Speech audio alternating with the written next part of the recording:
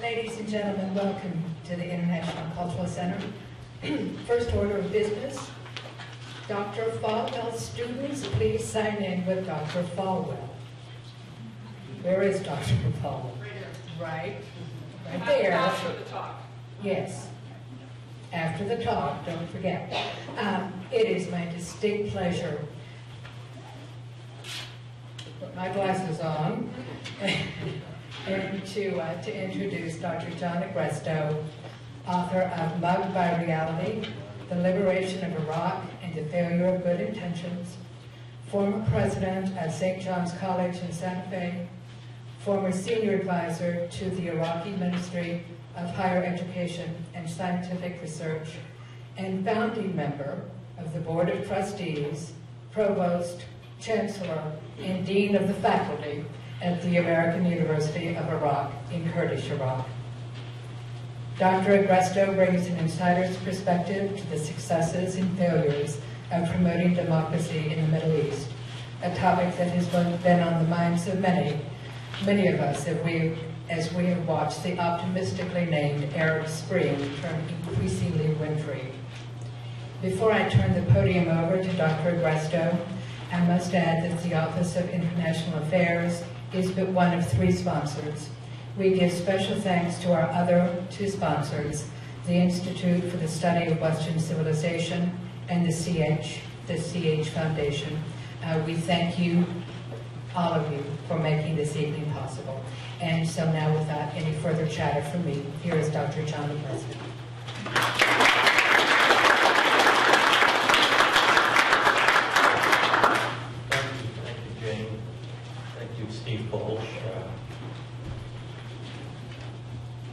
Thank you, Lynn Falwell, for making your students come here tonight and entertain their failure.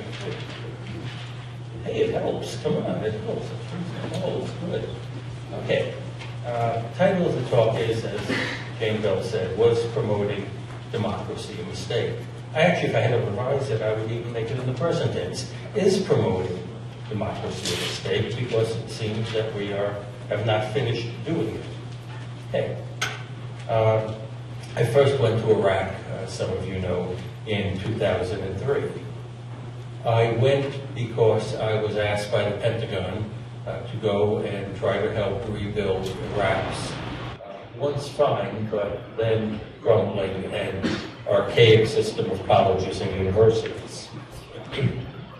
I stayed for almost a year working with the Iraqi Ministry of Higher Education in a pretty much failed attempt to get their universities back on their feet. All my friends and most of my family thought I was crazy.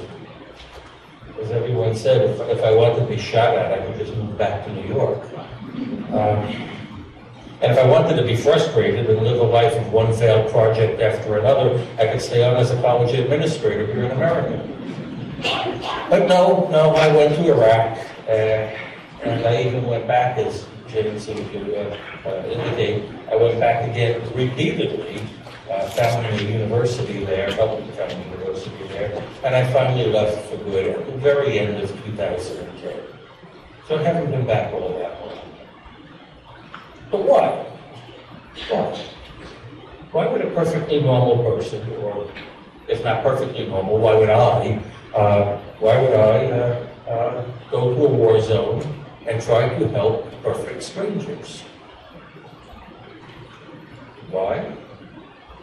Well, I know this is odd, but the first reason I went was because I wanted to do something, as I just said, to help rebuild their educational infrastructure, to help modernize their curriculum, to help professors and students once again connect to the outside world of higher education, to help a strange and quite American attitude in world affairs, and one that simply perplexes both our friends and our enemies everywhere else in the world. Beyond this strange American view that helping others is good in itself, I went for political reasons. Iraq, as we all read at the time, was ready for democracy and was poised for freedom. like the people of Germany and Poland and Hungary, who had just a few years before thrown off their Soviet rulers and established liberal and democratic regimes aligned with the West. Iraq was ready to do the same. Or so we thought. Well, so far it might seem I went to Iraq for them, mostly for the Iraqis, to help them fix their schools, their universities, and to help them live in freedom. But that's not really the whole of the story. I went in even larger measure for us Americans, for us, the country. I knew from my studies in politics, and I'm a political scientist by training, I knew from my studies in politics that while America has a lot to worry about internationally from non-democratic nations, let's say, for example, places like North Korea nowadays, it has much less to worry about from democratic countries, especially liberal democratic countries. For instance, in the last century, our deadly antagonists, countries that actually fought us in war or threatened us greatly, were Imperial Japan, Nazi Germany, and the Communist Soviet Union. All of them were totalitarian nations of one stripe or another, or what we would easily call unfree regimes with directed or subjugated people. Nonetheless, even though America has fought any number of wars over the last 200 years, I actually tried counting it up. It's amazing the number of wars we have fought. Starting with, if you want to start with the Revolutionary War, and then go to the War with the Barbary Coast Pirates, the War of 1812, the War with Mexico, the Civil War. It's incredible that we've spent at least a third, probably more like a half our time at war. Not one of them was ever with a liberal democracy. Well, we might sometimes worry about engaging in conflicts with Iran or China or Pakistan or even Venezuela or Cuba. We might worry about those things. None of us, I guess, can even imagine a war with Poland or Great Britain or Canada or Costa Rica. For various reasons, liberal democracies, while they might fight everyone else, never seem to war against each other. Sometimes it's said, and it's a handy word reference, no two countries that have a McDonald's have ever fought a war against each other. A good research task for some of you political science majors might try to be to figure out why it is so that liberal democracies, while they fight wars a lot, do not fight each other. I don't believe the definitive word on that's been written. So, one of the main reasons an American might want to see democracies grow up and move abroad, especially liberal democracies with free and tolerant citizens who possess their natural and civil rights, is that such nations wind up not being America's enemies, but our friends. So, to have a friendly regime in the Middle East, to have a nation that would look forward to being an ally rather than an enemy, to have a nation that wouldn't be desirous of warring against its neighbors or destroying Israel, well, that would be a major and significant advance for all of us. And so I thought the effort to try and help was worth it. Well, so far, everything I've said about my going to Iraq is true, and I stand by it. Americans do like to go abroad to help. President Kennedy knew that when he set up the Peace Corps, for example. And liberal democratic countries rarely, if ever, make war on one another. But there was a third reason that I learned, not from sociology or political science, but from philosophy, that I thought was true at the time, and now I question. The third reason is this. I too believed, along with President Bush and others, that the desire for freedom was a universal desire. I believed, in addition to that given a choice, all men and women would choose to live in a democracy where they could govern themselves as a nation, rather than live under a dictator or an oligarchy or a self-appointed elite. After all, wasn't this the lesson of Eastern Europe? Wasn't this the lesson of Poland, of Hungary, of Czechoslovakia? That people are willing to battle in the streets to overthrow tyranny and to achieve freedom? Wasn't this the lesson taught by that one young man standing up to the tanks in Tiananmen Square? Wasn't this the lesson of our own civil rights movement? That people would brave dogs and guns and water cannons in the hope of being free? Well, it may be a lesson that some places teach, but I'm not sure any longer that the love of freedom really is a universal desire. What so many of us who study political philosophy thought were feelings common to all, desires that were deeply rooted in our common and universal human natures, might actually not be. What I saw in Iraq was a people perplexed over why we held freedom in such high regard, and perplexed over the value and benefits of democracy. Now, of course, all this takes us Americans by surprise.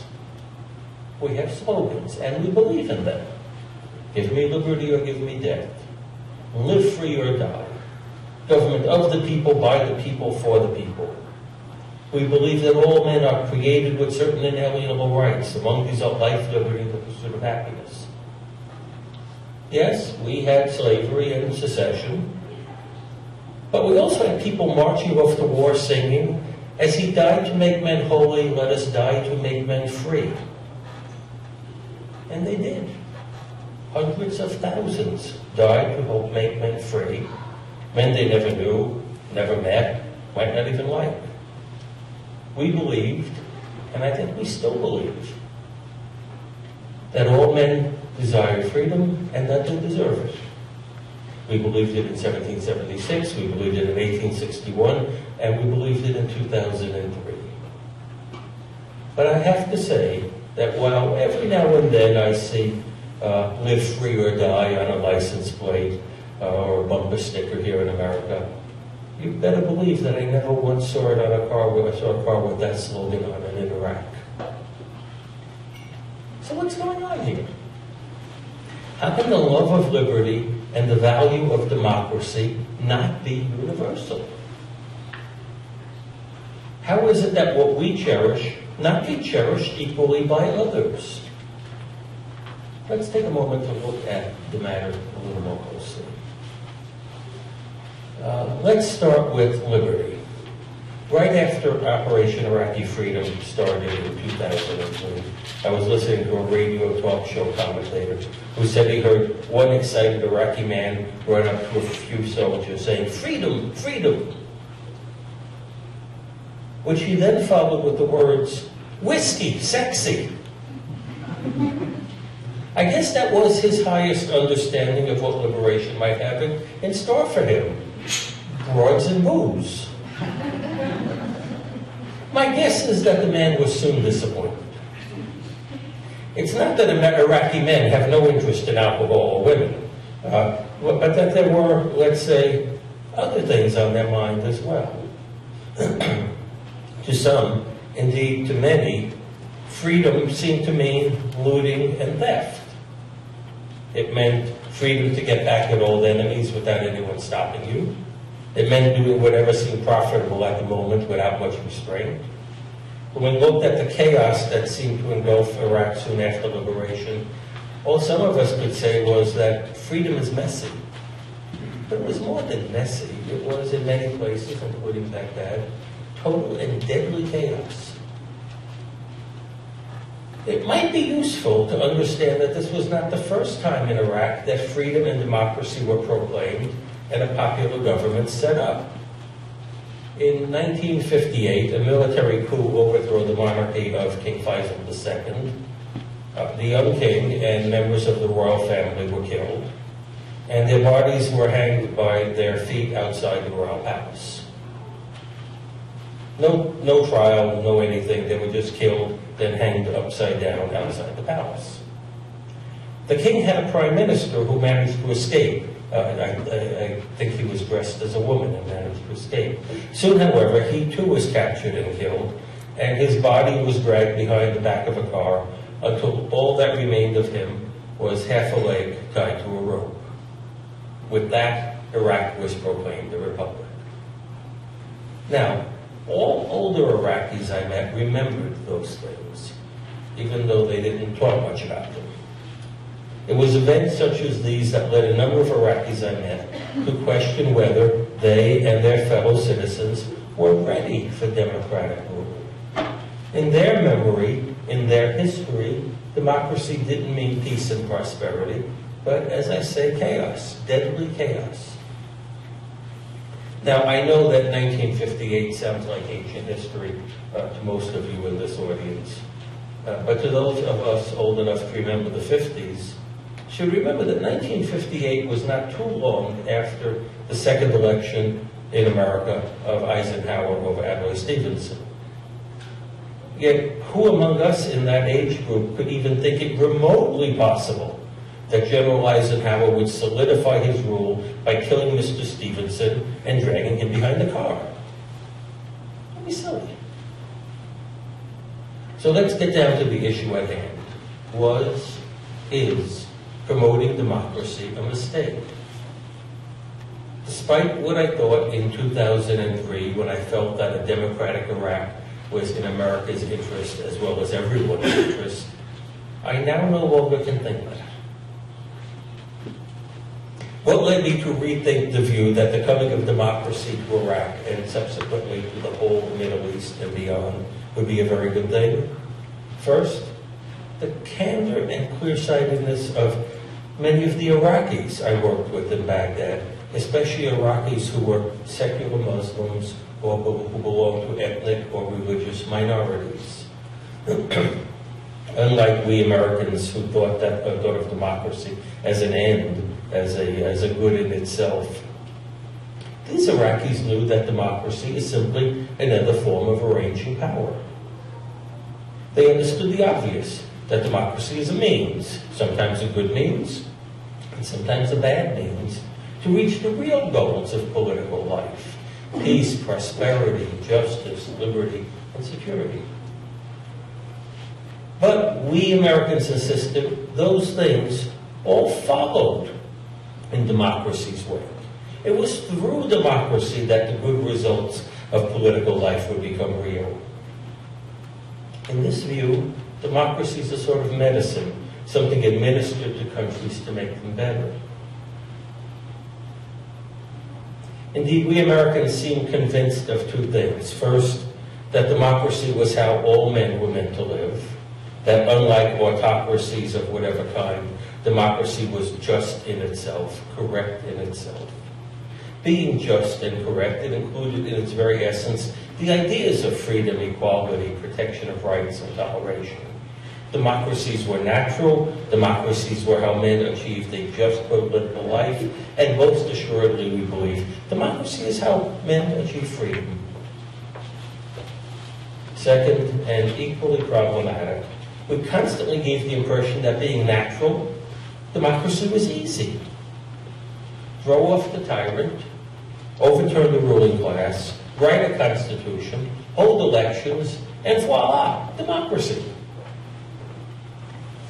In all this, we betrayed an understanding both alien to our own democratic beginnings, as well as removed from any reading of history, ancient or modern. To be seduced by the rising tide of democracy worldwide, we now have to block from view the democratic elections in Gaza, and their democratic elections, or a terrorist organization bent on the destruction of its sovereign neighbor one today.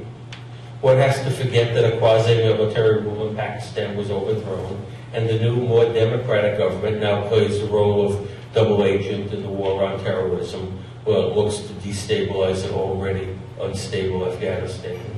One has to forget that now in a more democratic Afghanistan, not one Christian institution, no church, no charitable organization, no school is left.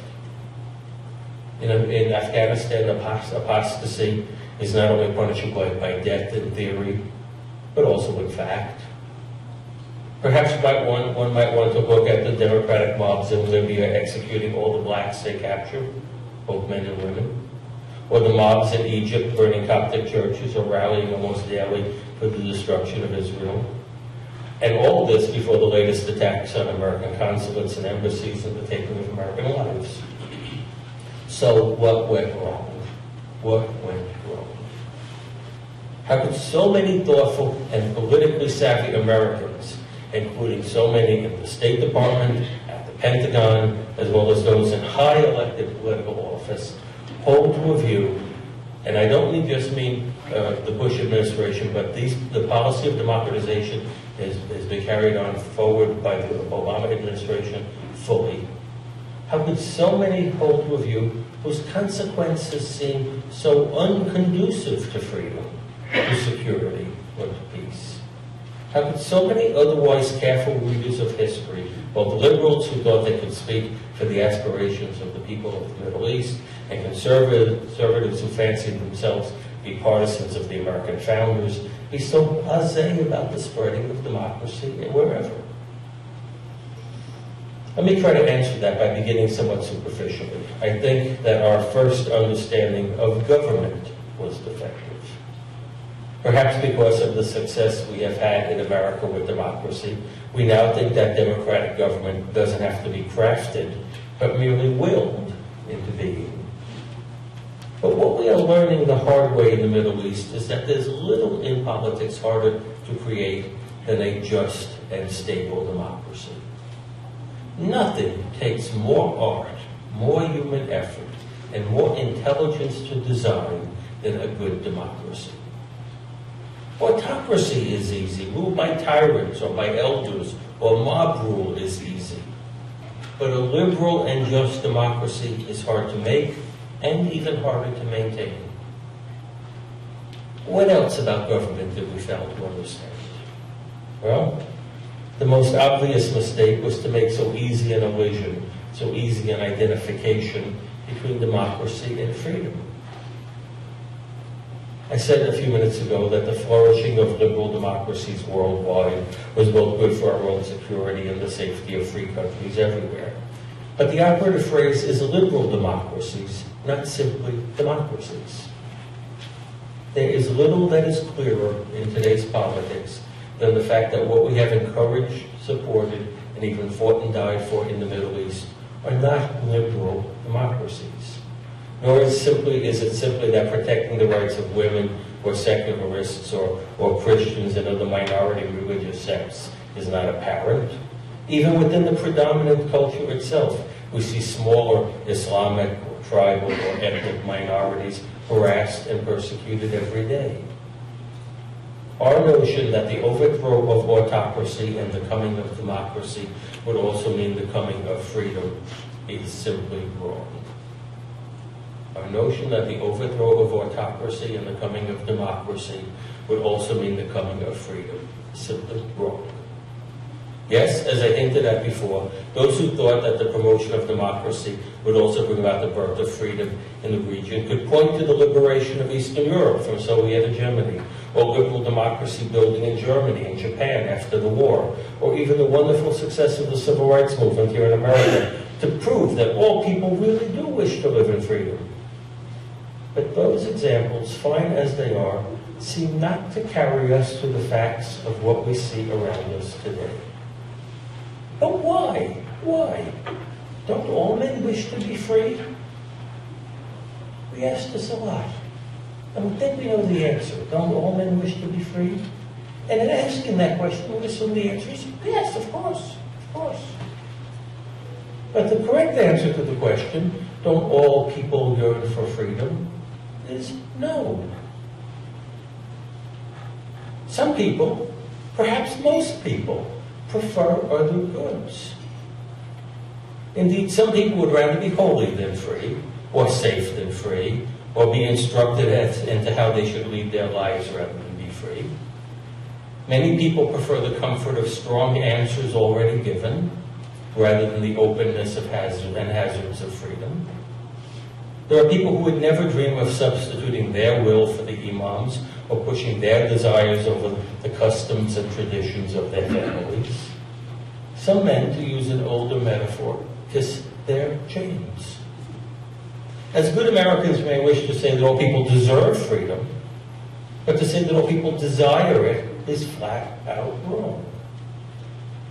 What we have assumed to be a fundamental aspect of human nature, the desire for freedom, may not be natural at all. but more. To ask, don't all men want to be free, may well be to ask exactly the wrong question. The right question is, do you want your neighbor to be free? If the answer comes back, my neighbor's tribe is full of thieves and assassins and needs to be exterminated, or my neighbor's views are an affront to God and will lead this nation to eternal damnation, you can be certain that the raw material upon which a truly free and liberal democracy to be built is not there.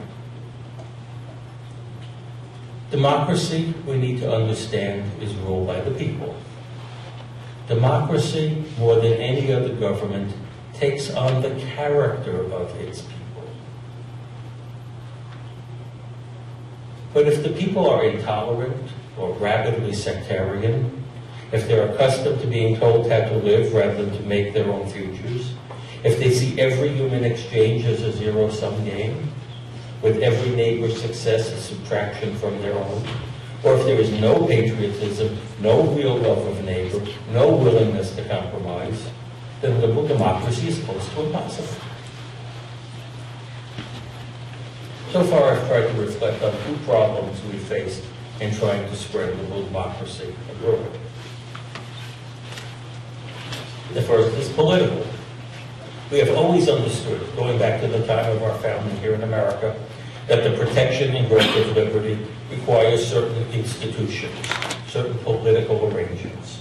We here in the United States are attached to checked and balanced government, an independent judiciary, a written constitution with an enforceable Bill of Rights, calendared elections, federalism, local government, vibrant civic institutions, and above all, the separation of church and state.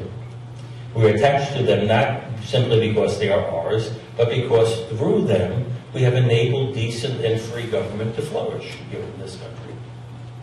Are all these same institutions necessary everywhere? No, not all of them. But some way of politically moderating and checking excessive majority power is vital if democracy has any hope of being temperate, tolerant, and just. Besides institutions, the founders of America understood one thing that was essential in making democracies free and just. As James Madison so clearly argued, the most important political ingredient in democratic freedom has always been what we political scientists call pluralism. No matter what political institutions you have, if the nation is a divided nation rather than a pluralistic nation, liberal democracy will fail. If the term pluralism sounds too old-fashioned or political sciencey, substitute diversity. It's pretty much the same thing. Now, it doesn't matter if the division is between a few rich and the many poor, or between Catholics on one side and Protestants on the other, or between farmers and ranchers, or between Sunni and Shia, or between believers and infidels. Wherever there's a majority side with passionate interest and a small minority side, the minority will constantly lose. Sadly, in the various Arab Spring nations, divisions are everywhere and pluralism is all too rare. But if the first problem is political, the second, and I think far more serious problem in spreading democracy, is cultural, not political. In fact, the most important issues in constructing just and free and democracy might not be political anywhere near as much as cultural. We political scientists have something of a professional fiction. We think that the type of government people live under shapes their culture. Indeed, we believe political life shapes human character. We believe, to use the jargon of my trade, that politics is architectonic. So we think that aristocracies produce a society with aristocratic desires and aristocratic honor, that tyrannies produce a culture of fear and dependency with slavish or vicious subjects, and that democracy would produce a culture that is tolerant, peaceful, and understanding of difference. But this might simply be backwards. I was always struck by Alexis de Tocqueville, who in writing about America made it clear that we were on our way to being a democratic people long before we established a democratic government.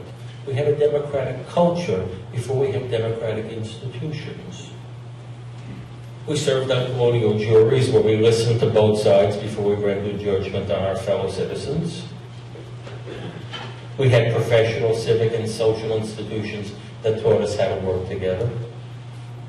We fought a revolutionary war against the British Crown, in which perhaps a third of our citizens were on the British side. And after the war, there were no show trials, no recriminations, no mass graves. You know how strange that is? We did not have a culture. We had a culture of democratic tolerance before we had the United States. More importantly, most importantly, over the years before our revolution, we in America and in the West inhabited a culture that had tamed the fury of religious sectarianism. There's a long list of both very good as well as very horrendous events that led to the taming of religion. The taming of Christianity, to be exact, I'll say, here in the West. Liberal and Enlightenment philosophy and the rise of commerce that diverted men's interest away from sectarian ferocity. Those were among the more fortuitous events. The torture and killing of almost a third of Europe's population in the religious wars of the 16th and early 17th centuries can be counted as among the most horrible events. But whatever the reasons, while we had not erased religious differences, we had, by and large, erased sectarian warfare as part of our culture.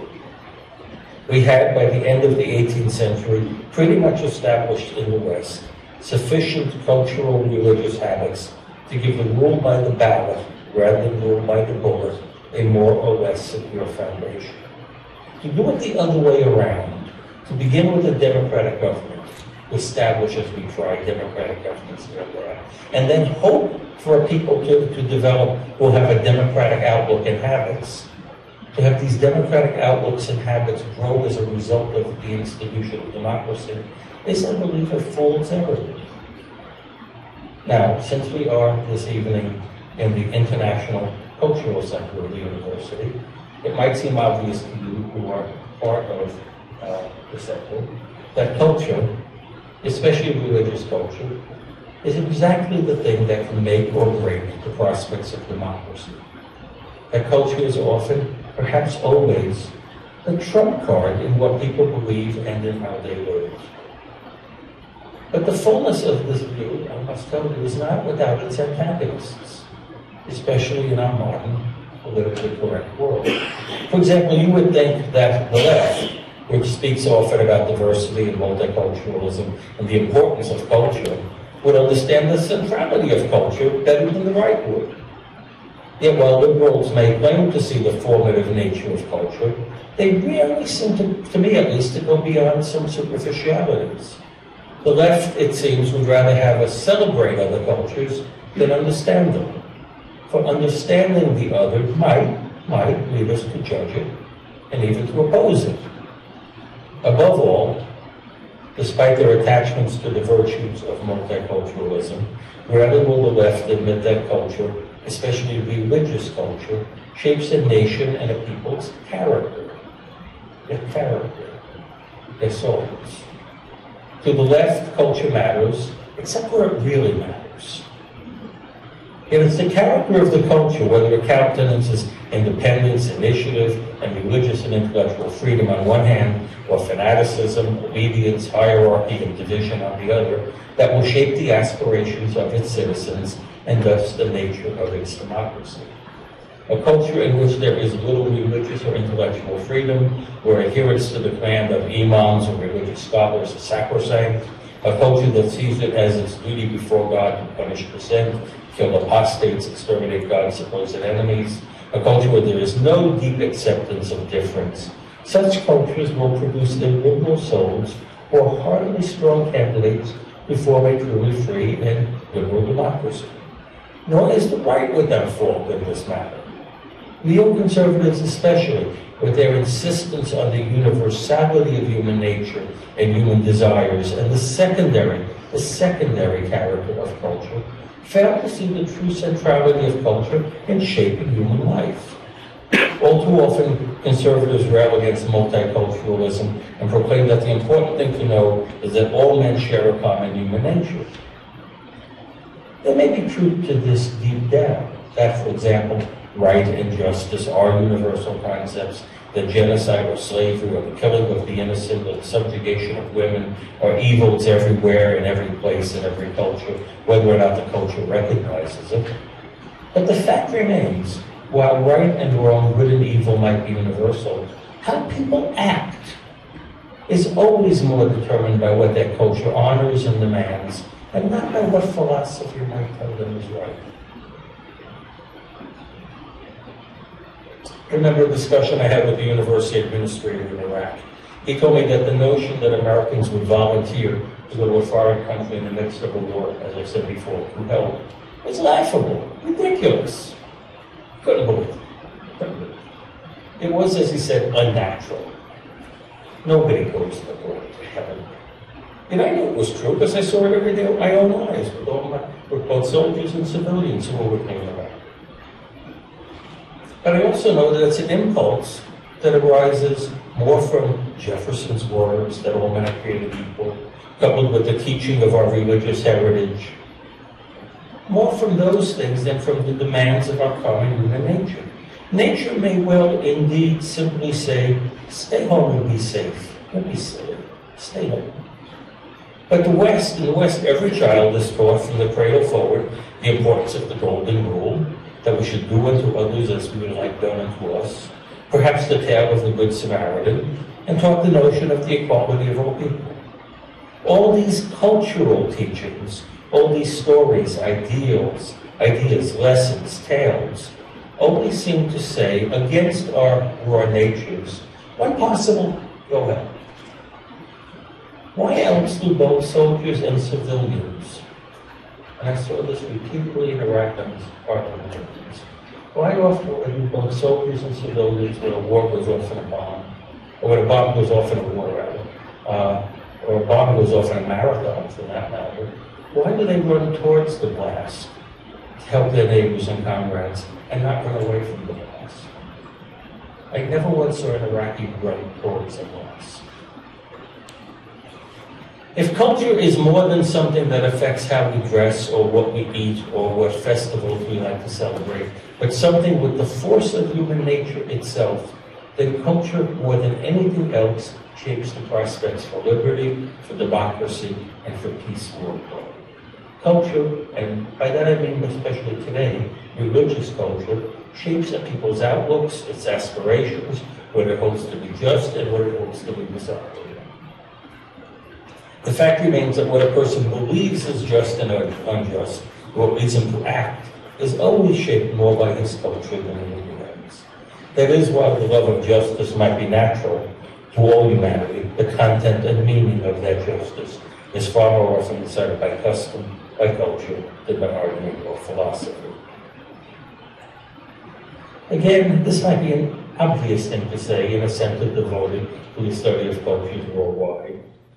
But while I understand the worry about multiculturalism on the part of many traditional academics, there's something correct about multiculturalism that cannot be overlooked.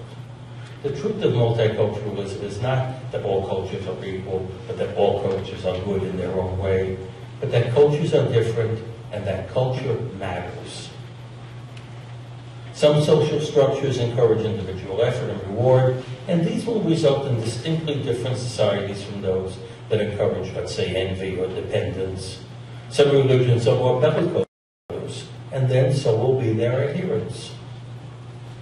Given that, the task of today's multicultural studies is not to critify other ways of life, to help us celebrate other cultures, nor is it to make believe that all cultures are equally valuable, nor is it even to show us the comforting similarities or help us see the, quote, common threads of our humanity. In this dangerous and unfriendly world, the task of the study of other cultures is simply to understand them deeply, clearly, and plainly. Let's end by returning to the matter directly at hand.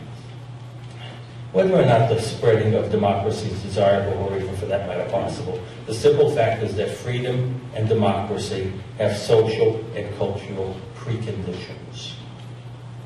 And that some nations, many nations, there are many nations where the preconditions for just and free democratic rule are absent. So how optimistic should we be about the prospects for liberal democracy in the world?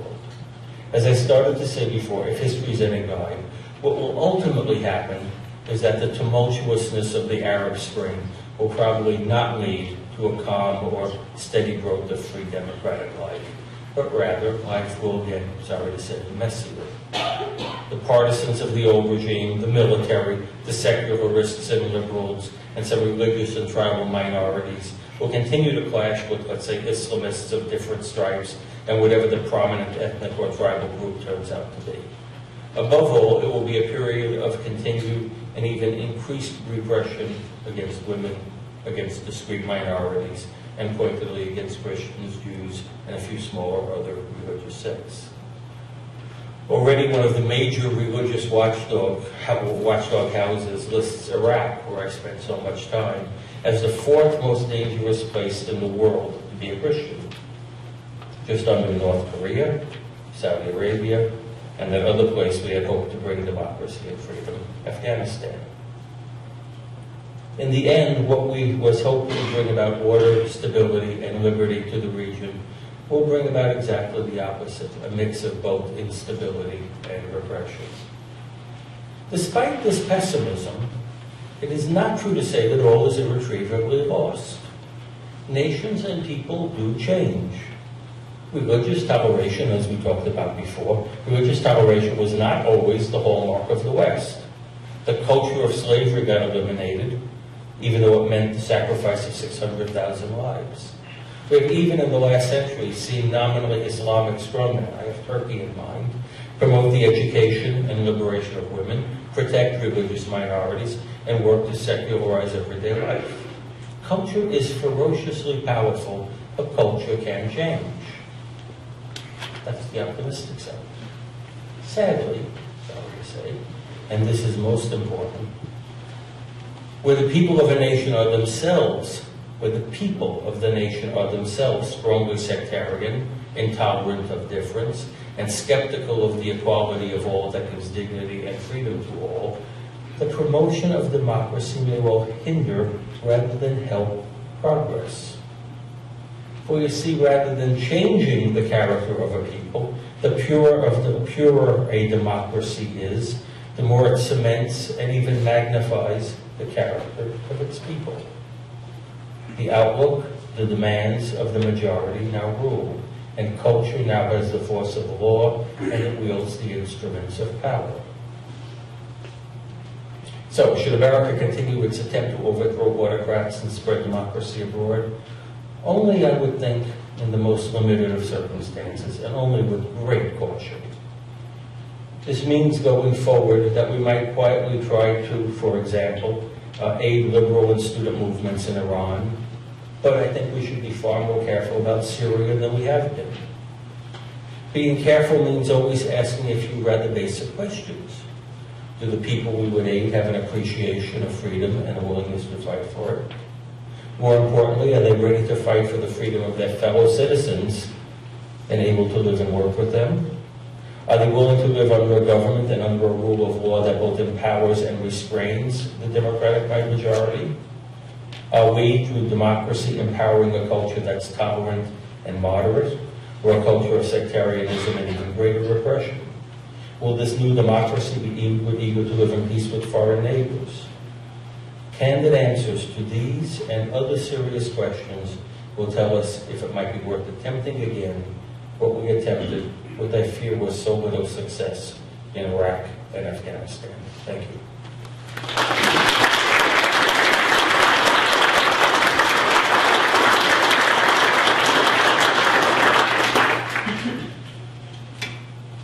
Why did we all come out of this cold night to hear a downer talk like that? I no big deal. Question. Let me put my glasses on.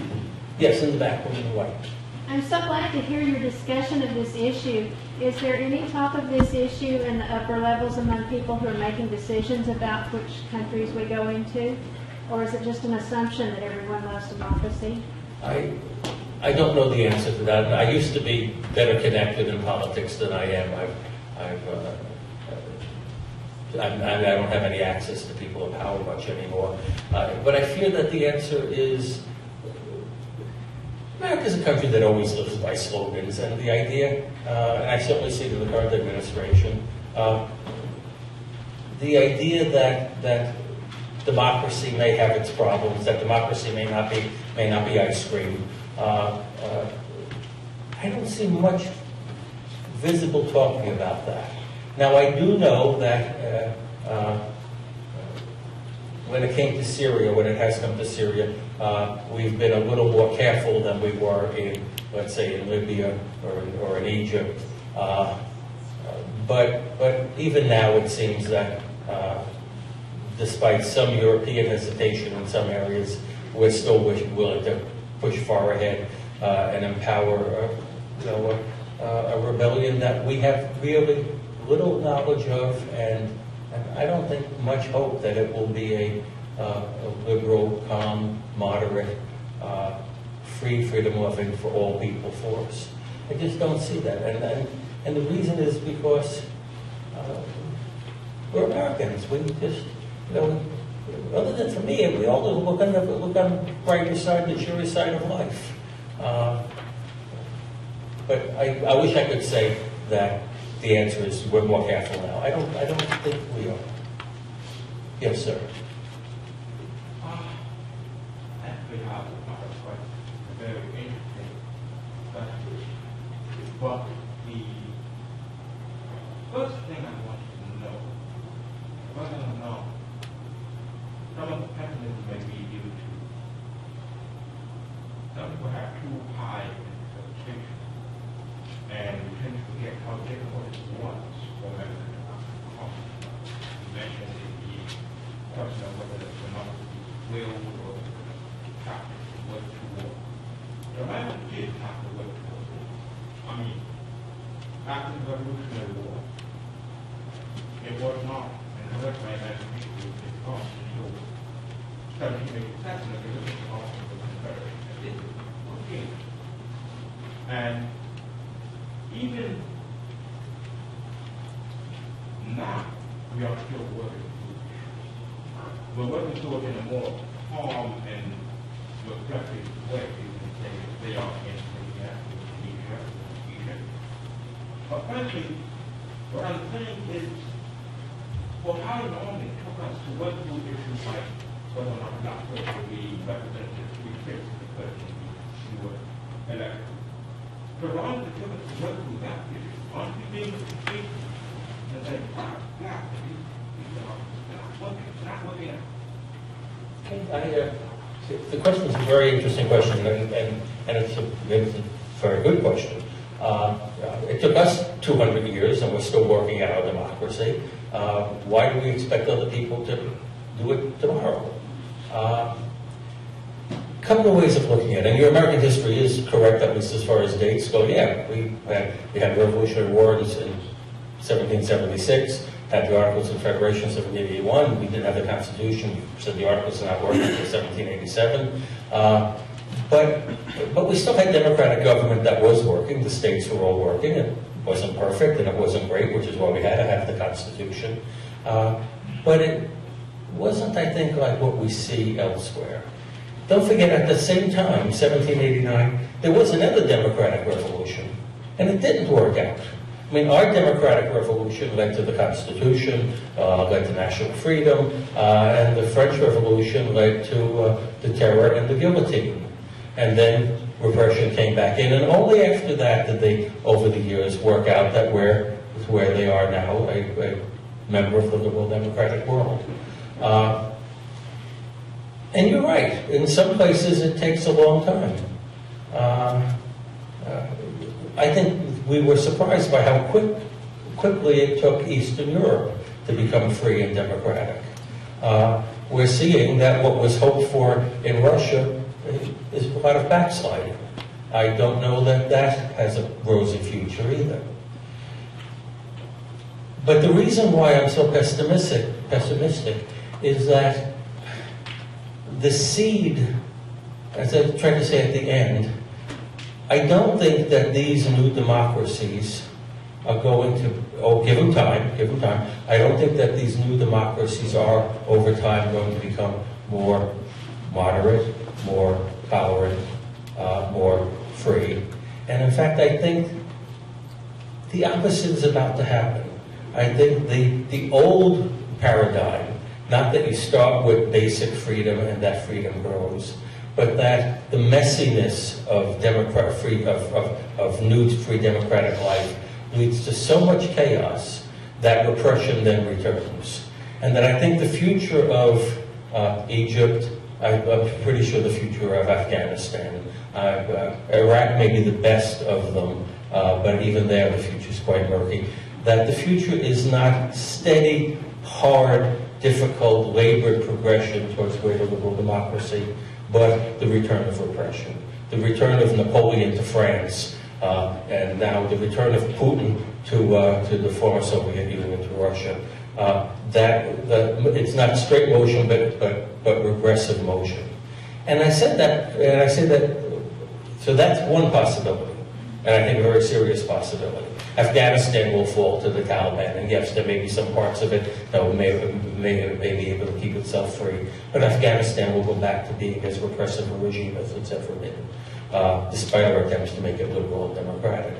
Others may linger for a while longer, but autocracy may return, or the democracy may continue, but because, as I tried to say at the very end, because whatever the main views, cultural views, religious views are, they now have the force of law. It could remain a democracy but not be a liberal democracy. I don't see any reason to think that liberty grows. I don't see any reason to see why, given time, Afghanistan will say, gee, maybe we should have a little more liberty in this country. I mean, we have this great understanding, and it took me, I got to tell you, by surprise. I'll give you the example in Iraq. We talked to the people in Iraq and we said, we're going to try to bring peace to this country. That's okay, that's good, peace is good. We're going to try to bring prosperity into this country. Prosperity, that's great, that's excellent. And we're going to bring freedom to the country. And I would have friends who would say, in America, we have religious freedom. And they said, well, tell us about it. And we said, well, you could be any religion you want or no religion. It's free. Just, do what you want. That's a free country. So we said, well, why do you like that? Do you think God likes that? That are you free to curse God in your country? Well, yeah. But why do you like freedom? What good is it? We somehow think that freedom is automatically lovable. But I'm not sure it is. Even in the realm of economics, it was a big problem. We would say, we're going to have freedom. We're going to have free enterprise. People can own their own property. Yes, own your own property. That's good. And you can develop your own property. And, you might even hit it lucky and find oil on your property, or copper, or uranium, or whatever. But then you have to give it up. So no. If you find it, it's yours. Oh no. You can't be free to own what we all own. The resources of the country belong to all of us, not to any individuals. And so what happens? What happens is nobody owns you may own the land, but there's no reason to drill, because you can't own what you get. Even when I saw in parts of Iraq, oil that almost bubble up on the ground, you see slips on the ground. The people owned the land, it wasn't theirs. And because everybody owned it, nobody owned it. And then what they find out is that, oil resources, what are we going to do? We have to now call in foreign companies to help us. And then they get embarrassed, that they're not doing it themselves, but they have an ideology that the freedom of ownership is not a great thing. just in the way I can understand their qualms about religious freedom.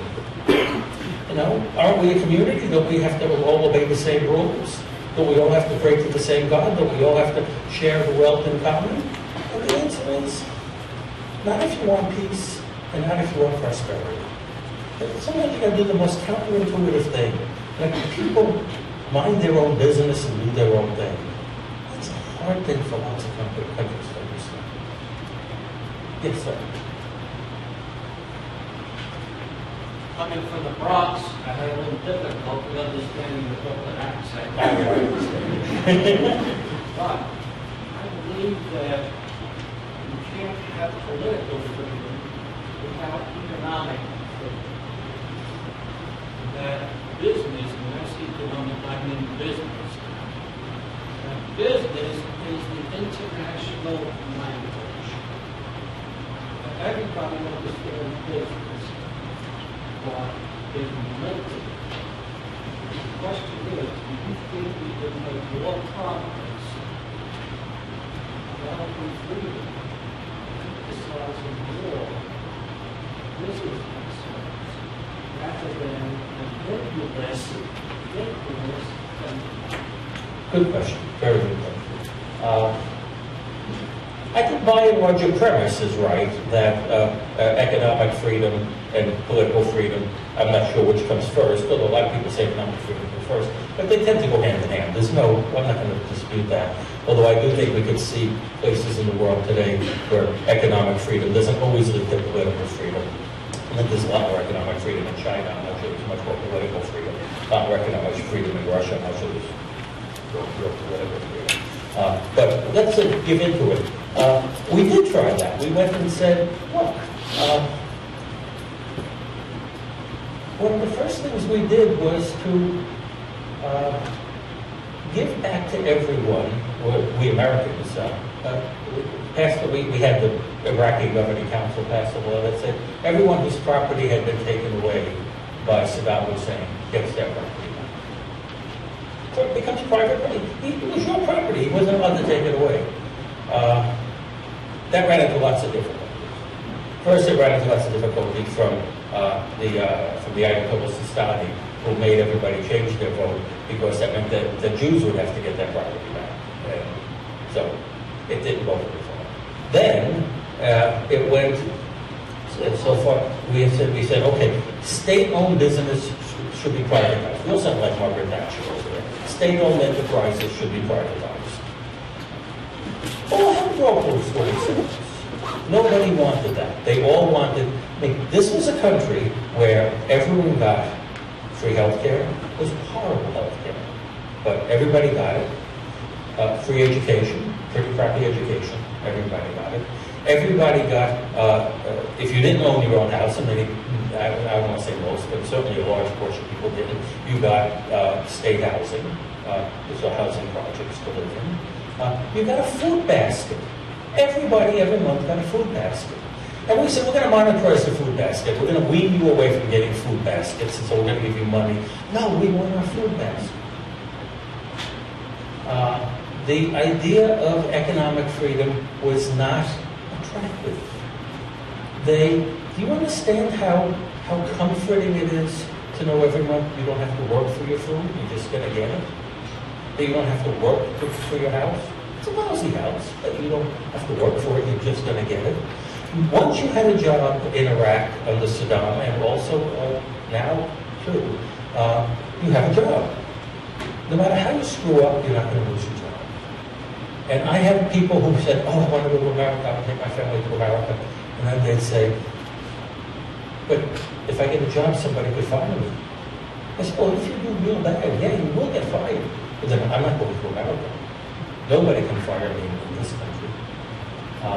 Now, one place where this wasn't true, and it's the only place where I have real hopes for democracy, is in the Kurdish part of Iraq. In the Kurdish part of Iraq, what's yours is yours. Your property is private, you own it. Yes, most people work for the Kurdistan regional government, but you want to start a private industry? You want to start a private company? Feel free. knock yourself out, go do it.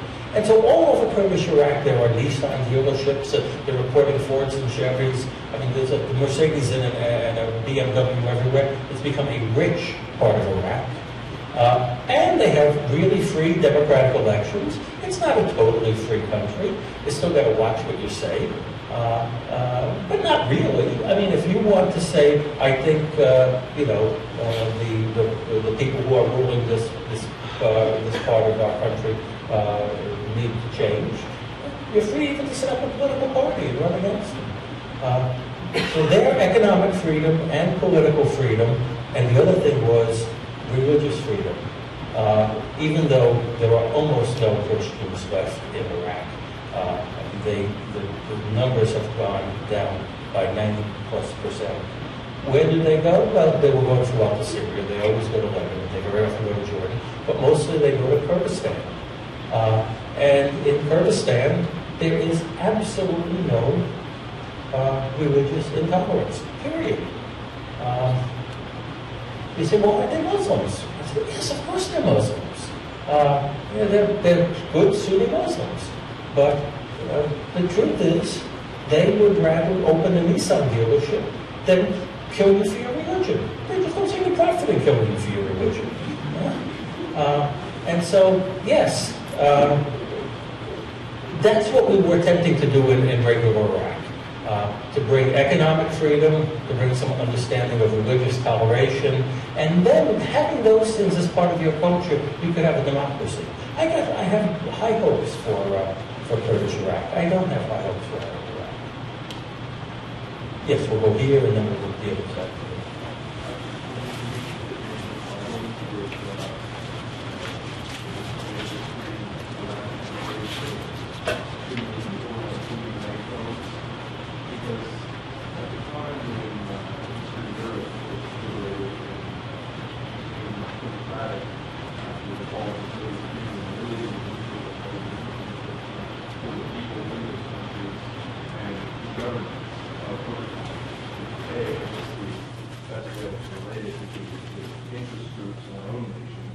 You have so many interest groups petitioning or Congress for doing such and such a thing.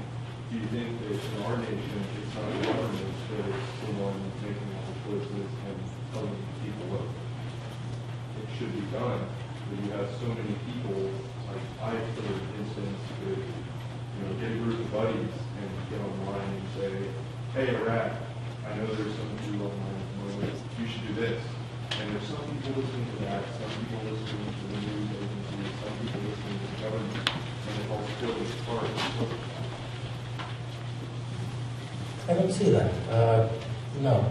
And if you really do have friends in Iraq who listen to what you say, I got things to tell them, okay? No, it's...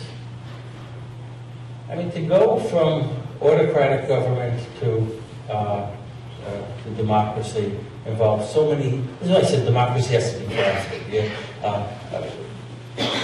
And I understand in part where your sense is coming from. All of these, how many different, viewpoints on the street, how many people with guns with different viewpoints on the street can a nation handle? The truth is, the more viewpoints there are, think about what James Madison said we had to do in this country. What do you got to do to make it so that the majority can't be overruled and can't tyrannize over the minority? Just make everything in this person, make every single person not be single-minded about what he loves, but have him love a lot of different things. Have him love this religion, that business, his ethnic group, his hometown, his baseball team. Have him, divide loyalties up so that we're not fanatics. We may be, like this guy, no doubt, is a Yankee fanatic, but even that gets moderated by other things. Divide up people's interests. Make people not be single-minded. And so I think a lot of different interest groups are good. You divert people's attention from why they want to kill their neighbor. That's an important thing to do. But second, what Madison wanted to do was not to have any big unified single interest group governing the country. So that just as we have different interests ourselves, there's no single majority interest. And you know, this was a hard thing for let's say, the religious world to understand, that when you have Catholics and Protestants, they fight. When you have Christians and Jews, they fight. When you have Baptists and Catholics and Presbyterians and Methodists and Jews and Muslims and Mormons and atheists and agnostics, well, it's hard to get a gang going to beat the other side. And pretty soon you learn to live together. And so I'm a little less, if I understand you correctly, a little less disturbed by a lot of different people with a lot of different views. I like that. Let me go on. I've neglected this side, yes. I liked a lot of what you said. I agree with it, the centrality of culture, and so forth. I've got a few problems. One is you quoted Tocqueville. That's not a problem. Tocqueville should always be quoted. One thing he said is an abstract ideal is like a box with a false bottom. You put anything in it you want, and take anything out you want. Democracy and freedom are big abstract ideas. So we're saying we want democracy, we want freedom. Do all men or all women want freedom? Well, political philosophers have argued for a couple hundred years about what does freedom mean, what does democracy mean. So I think asking the question and basing a foreign policy on it is just absolutely the wrong way to go. You've got to ask more fundamental questions. I think you're getting at that, but you know, the other problem, two other problems. One is promoting is an abstract idea. So you say, should we promote democracy? Well, I remember the 50s. We promoted democracy with libraries and the Louis Armstrong and the Nitty Gritty Dirt Band and so forth. We worked at culture.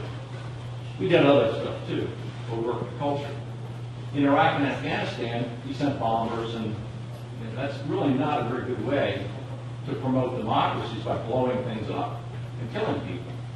So to ask the question, can we promote democracy? You got to ask what kind of freedom, what kind of democracy, what kind of promoting are we talking about? And then the last thing I'd say is, I know you don't mean it to come off this way, but a lot of what the tone or undertone of the way you've been speaking is, you know, we are better than Iraqis. You know, they just don't get it. And I know you don't mean it that way, but a lot of it comes off that way. And, you know, they got pretty rough deal under Saddam, and then they got blown to bits. It's pretty tough. There was no question there, so there's nothing for me to answer.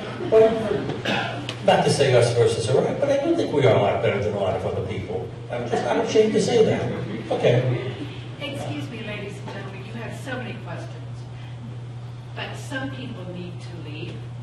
So perhaps the people who want to ask questions could stay. I know that a lot of students need to leave, and we did advertise 5:30 to 6:30. Please stay if you have questions. Dr. Agresto did drive in today from Santa Fe to Provost. But he's also a lovely man.